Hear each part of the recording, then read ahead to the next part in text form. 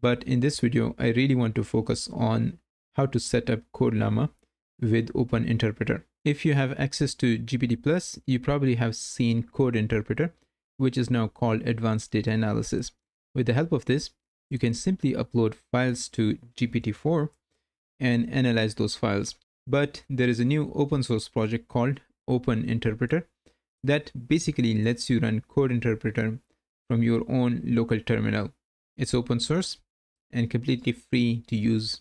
You don't have to be a paying member of GPT+. Now, it does use GPT-4, so you'll have to pay for GPT-4 API. But the great thing is it has support for CodeLlama, which is an open source model. And I'll show you how to use CodeLlama with Open Interpreter in this video. We are going to be setting this up on a Mac machine, but the steps will remain the same for all different operating systems. Okay, so first we need to set up a new conda environment. So I'm going to use conda create, then -n, and then we need to define the Python version. So I like to use Python 3.10.0. So this will basically set up a new conda environment for us. Okay, so I'm going to just hit enter. That will install all the required packages. So our conda environment is set up. Now we need to activate this. So in order to activate the virtual environment, I'm going to simply copy this and then paste it here, hit enter. That will activate the virtual environment. Next, we need to install Open Interpreter. So for that, we're going to go back to the GitHub repo, simply copy this command. Let me just clear up everything. And we're going to just paste the command that we copied. So this will install Open Interpreter on our local machine. Okay, so the installation process is complete. I'll simply clear everything. Now, in order to run Open Interpreter, you simply need to type interpreter, and that will basically initiate the interpreter. So you have two different options. First is to use GPT-4, which is recommended, but you need to provide the OpenAI API key. The second option is to use CodeLlama. It's free, but it's less capable. So later in the video, I'm going to show you how to set this up as well. Now, first we need to provide our OpenAI API key. So I'm going to paste my OpenAI API key. So here it is. And I will remove this right after this video, but you can simply hit enter. So it tells you that you can actually use this export command to set the OpenAI API key environment variable. If you want to do this on Linux or Mac, so you're going to use export command. If you want to set the OpenAI API key variable on your Windows, then you need to use set x command. Now, since it runs Python code, just like the code interpreter on GPT-4, so every time you run this, it will actually ask you for approval before running the code. But you can bypass this behavior by using -y with the initial command. So that in that case, it will automatically execute all the codes. Now, if you want to run this with CodeLlama, you will use interpreter --local, and that will use CodeLlama. We're going to look at this later in the video. Now, to see whether this works or not, I'm going to run a very simple test, analyze this file, and then I'll simply drag a file. So when you drag a file to your terminal, it will simply put a path of that file in here automatically. So if we simply hit enter, it starts analyzing the file. So it says, sure, I can help you with that. And it also defines the steps that it is going to execute. So it says that read the content of the file, analyze the content of the files. And as I said before, so it will come up with the Python code, but then it waits for you to let it run the code. So we are going to type y, and it will start executing the code. So then it says that it appears to be a Python script. So it's actually pretty smart. Now again, it's writing some more Python code in order to do further analysis. So if I hit enter, then it goes on to say that, okay, so there are different components. So for example, there's logging, there's a click, torch, I'm using AutoGPT-Q in there, downloading files using Hugging Face Hub, right? So it's able to analyze everything, just like Code Interpreter in GPT-4.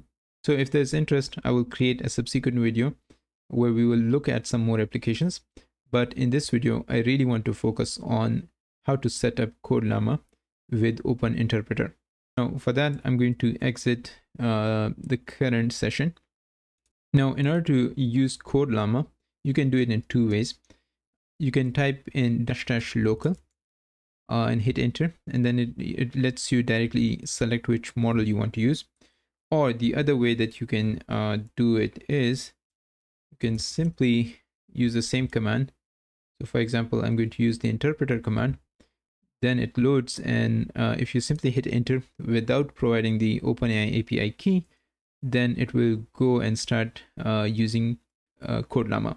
Now here you have three different options. So it has 7B, 13B, and 34B. So for the sake of this video, we are going to install the smallest model, which is also the least capable one, right? So if you simply click the arrow keys, you can change the selection. So let's start with 7B. So I'm gonna hit enter.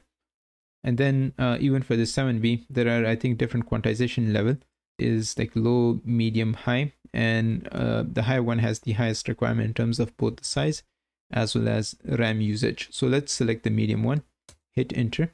Then it asks us, do you want to use GPU? Since I'm running this on my MacBook, so MacBook has an internal GPU, and I want to use this. So I'm going to type Y. Then it says CodeLlama inference package not found. Install llama-cpp-python.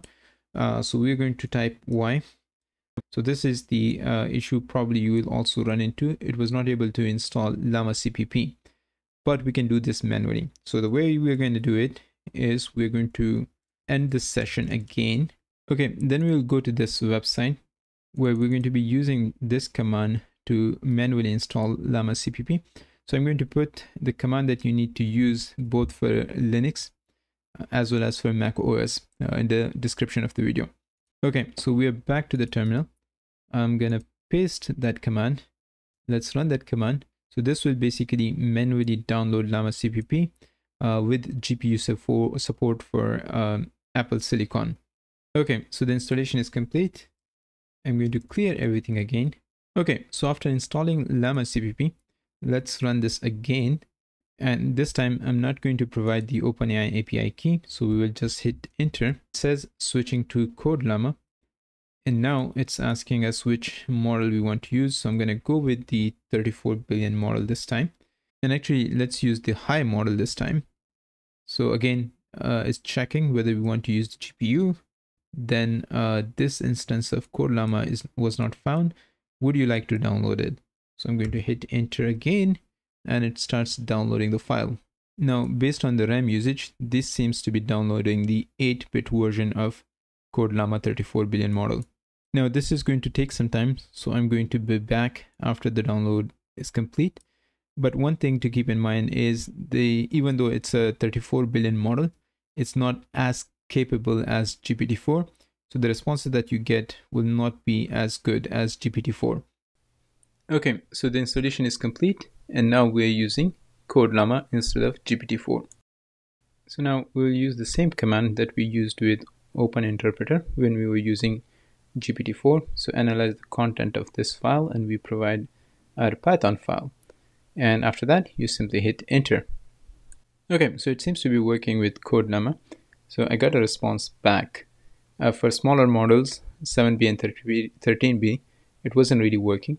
But in this case, it identifies that it's a Python script that uses local GPT models to generate text based on a prompt. Now, it was able to identify some of the functions that I'm using within the code. So for example, torch transformers, but it added this function generate text, which is actually not present in the actual code. Now, for some reason, it repeated itself again. Now, in order to see whether it was actually reading the file or not, so I asked it what are different functions that are defined within the file. So it correctly identified there is a main function, there is a load model function that loads a GPT model. However, it also says there is a generate text function and parse arguments, which are actually not present within the file. But in general, it seems to be working. Probably it will need better prompting. We also need to look at the internal commands that are used So probably I will have a much deeper dive into the code of the open interpreter to see what can be improved. But overall, at least it works with CodeLlama. So that is a great news for the open source community. So my final thoughts, it's an absolutely amazing project, and that's why it's actually trending right now on GitHub, which is absolutely great. Now you can do a lot with the interpreter. If there is interest, I will make subsequent videos showing different applications, for example, how to control your computer using open interpreter. If you found the video useful, consider liking the video and subscribe to the channel. In order to support the channel, you can check out my Patreon. Link is in the description of the video. Thanks for watching, and as always, see you in the next one.